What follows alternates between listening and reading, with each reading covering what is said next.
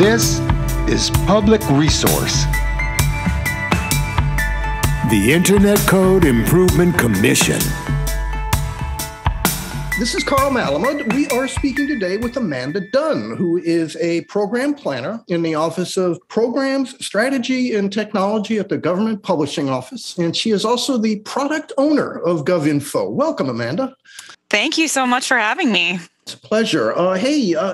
What's a product owner and what's Govinfo? Let's start with that. What is a product owner and what is Govinfo? So a product owner is someone who is basically responsible for ownership of communicating what needs to be done for a given product. And in our case, the product for me is the public-facing aspects of Govinfo.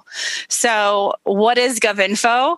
Well, I can kind of start from today, but I'm also going to talk a little bit about where we became to be for Govinfo. So it's been around now, Govinfo, for 6 years just this month, but our mandate goes back quite a long time, and it started with the passing of the GPO, Electronic Information Access Enhancement Act of 1993. So that is Public Law 10340. All codified in a Title 44. We started as GPO Access, it was called, and that was created in 1994. And it was just a basic 1990 website, rudimentary search, and so on. Fast forward to 2009, the federal digital system came into play, or FDSys. And I was involved. I started a GPO in 2007. So I knew GPO Access. I was involved in FDSys. And so FDSys kind of went many steps further as far as making government information available. And so it was three things. And it is Govinfo as well, as three things. So it is a content management system, managing content through its life cycle. It is a preservation repository. And just a little note on preservation repository, fun fact, we are the only ISO 16363 certified trustworthy repository in the world. So it's a pretty cool thing. And so in addition to preservation repository, we are also a public website. And that's my sphere, is the public website. And how users interact with Govinfo. And just a quick note, when we say, what is Govinfo, people are like, what can I do there? What is it? What's in there?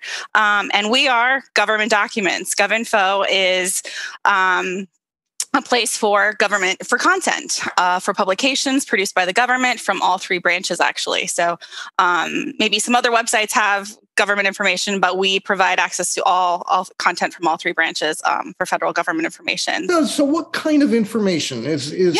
I know you have the Congressional Record, you have the Federal Register. What else do you have on there?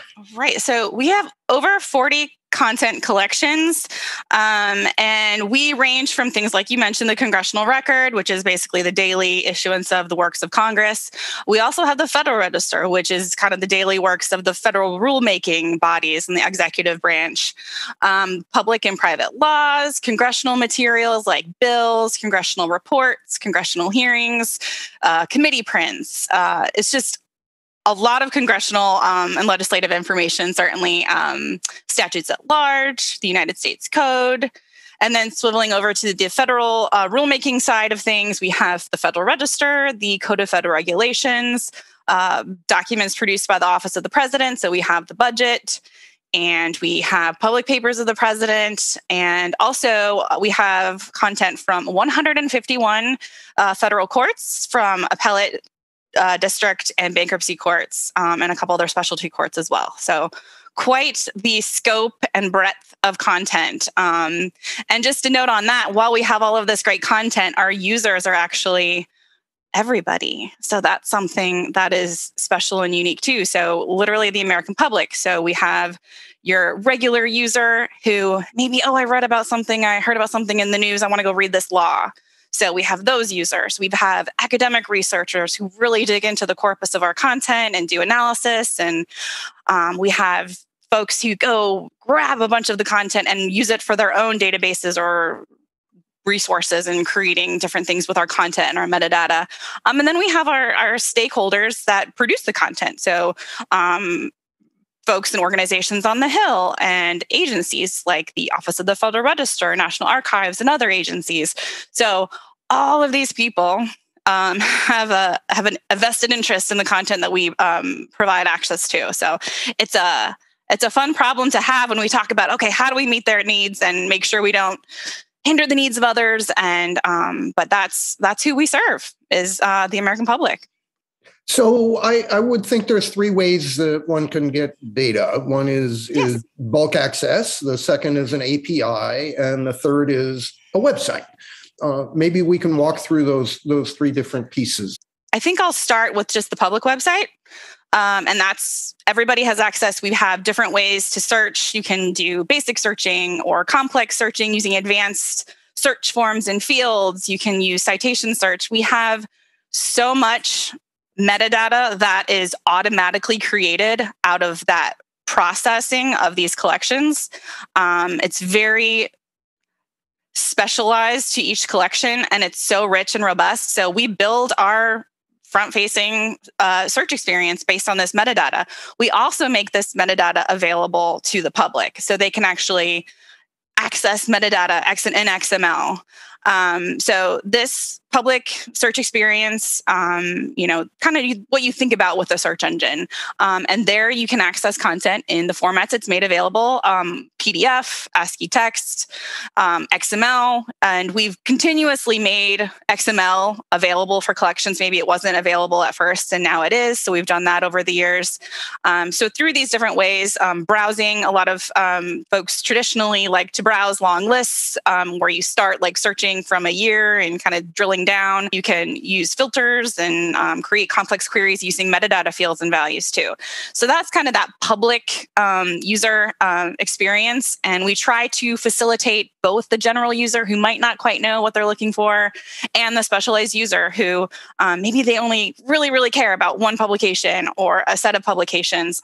But we have an experience designed for all of them to do. And then we have ways to grab a lot of content. So you mentioned bulk XML. We have bulk XML formats available where users can go grab large sets of rich structured XML data and then just like download them all at once. So they're available in XML and JSON endpoints for select collections. And the latest actually that we've added was bill status. So we're constantly making more things available that wasn't previously available. So we actually go back to 2003 with bill status, bulk XML, but we have a lot of the other collections available in bulk too. And I would say that the folks that are interested in that kind of grabbing a lot of content all at once are maybe other resources or websites or institutions that want to grab a lot of content at once. And then we do have a public API. We actually launched our public API in 2018, and all of our content is available to grab via this API. We use the words packages, information packages when we talk about our system. So like one package is one day's issue of the Federal Register. And then we have granules that are broken out amongst the different packages. One congressional bill is one package. One volume of the CFR, Code of Federal Regulations, is one package. And we're constantly adding new endpoints for our API. We're never static. We evolve. We have deployments throughout the year where we're doing new collections, collection updates, like I mentioned, new API endpoints and parameters too. And we do all of these things in this really iterative way because we talk with our stakeholders. So we learned that certain elements of an API would be valuable. So we have backlogs and we prioritize them and we slide them into roadmaps throughout the course of the year, and we kind of build those new things. So our API is something we're really proud of, and again, we're building on. And we have a link service available too. So for those who want to create predictable links to content packages and granules, they can use our link service as well. And we have RSS feeds for those who want to get notifications of new content. And sitemaps are available for developers to crawl to. And we have a really great presence on GitHub. So when we're talking about our stakeholders and if someone says, well, I want to see this in an RSS, we actually did make a change to our RSS. We learned that they wanted to see bill versions available as a piece there. So constantly trying to make sources available for I guess you would say a developer type of individual. Well, what kind of a user uses your API? Congress.gov is one of our partners, and they're a data consumer of ours. So they're one example of a group that uses our API, and they use our metadata. So we work closely with them. How much traffic do you get? So we have had cumulative retrievals as of just this January, and that's all retrievals. So think about all the things we just talked about in the different ways people access documents and information packages on Govinfo, I guess, and since January 2009 now, so that's when FGSIS came to be, that number is now up to 5.1 billion. And our average monthly is around 70 million. But in 2021, we had about 830. So what is this thing built on? Like your search engine, is that an open source? It is. We do. We use open source technologies. We use Solar, the Solar search engine, and, constantly kind of tweaking that and following upgrades and different things. And it's been a good experience using Solar. And the GUI and the content management, is that all open source based, or did you write your own? Open source. We have a team, of software developers. Is the whole thing like on GitHub? If I were a state, could I download Govinfo and stand up my own version, or is it just individual components are there? The content is available on GitHub, and there is documentation.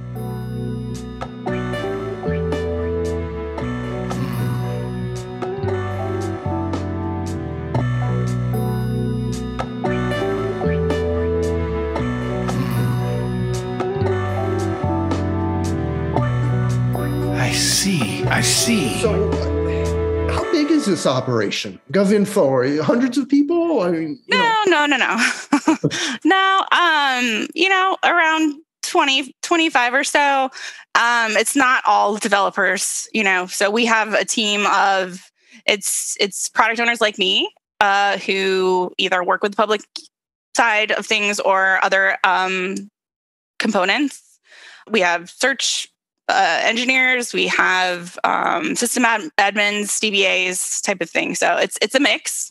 Your core data is encoded in XML. The Office of the Federal Register does the CFR and the Federal Register, the Code of Federal Regulations. Congress does the bills. They do all the XML coding and you're the repository, or do you actually do the content encoding as well? There are some processes where they're produced in XML format. It just depends on what content we're talking about, because there's sort of different streams for our different content groups.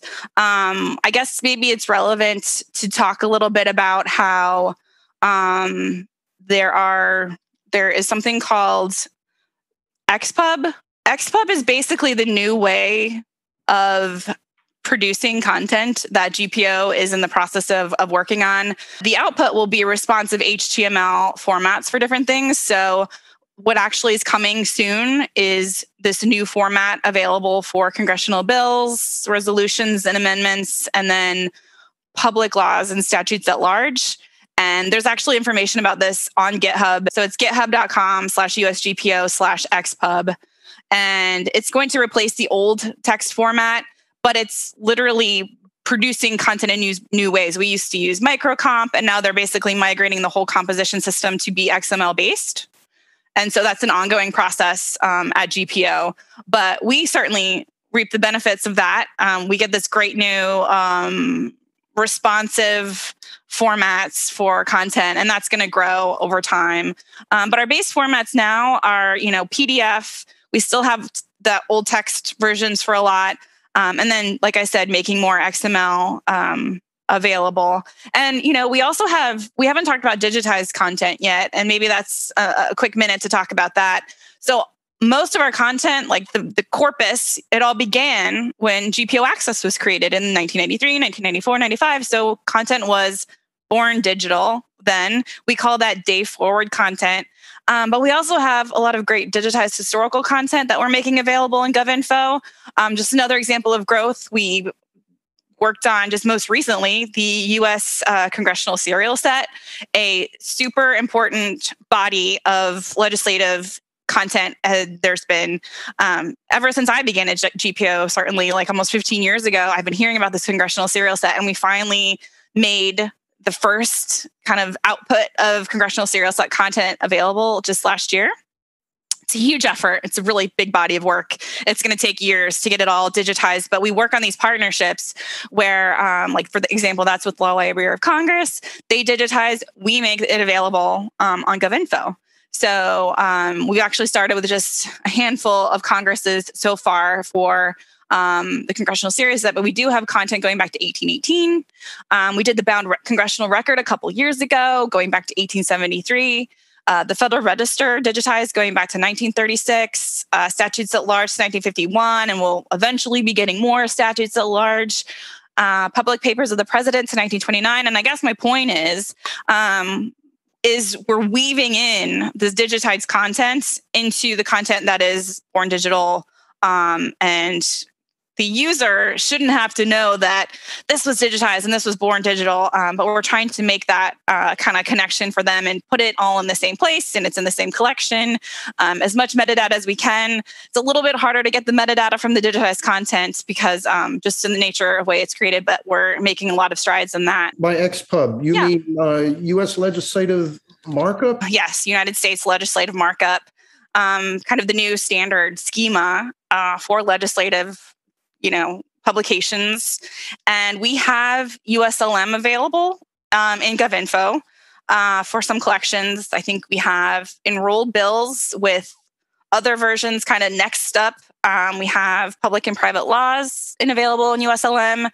But yes, it's sort of the next XML. There's GPO in the middle, the publishing office, but your stakeholders have invested a lot. Yes. There's actually a bulk data task force, and it's GPO, and it's Library of Congress, and it's organizations on the Hill, and they definitely, that's part of their entire mandate and initiative. I'm not in those meetings, but a lot of the things that come out of those meetings are the things that our teams work on. So it's great, that partnership with citizens and advocates and government offices is amazing. That's how it's great. It's the way it should be. Totally. Thank you, Amanda. We've been speaking with Amanda Dunn at the Government Printing Office. Government Publishing Office. I always use the old-fashioned name. I really appreciate your time today. Thanks. Absolutely. Thank you so much. Our work at Public Resource is made possible by a generous grant from Arcadia. Arcadia, a charitable fund of Lisbeth Rousing and Peter Baldwin.